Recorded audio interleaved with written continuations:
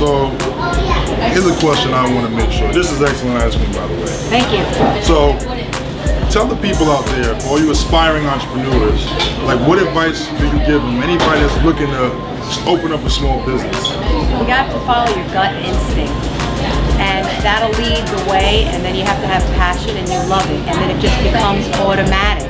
It's not work, it's fun. How's the ice cream?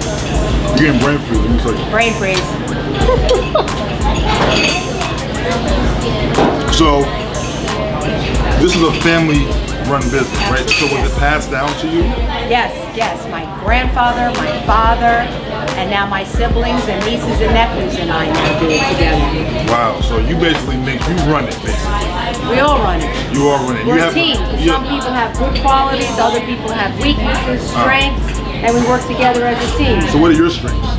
My strength, I think, is coming up with crazy designs and concept and the way that we build the space. My brother's amazing with numbers and figuring out, you know, how to put the pieces in place, the equipment. My niece is amazing with the computers.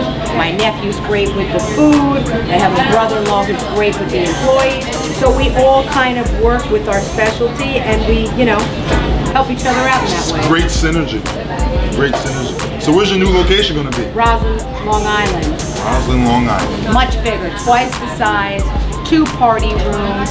We've added the cereal bar that you mix in your cereal and you make vanilla ice cream, very similar to,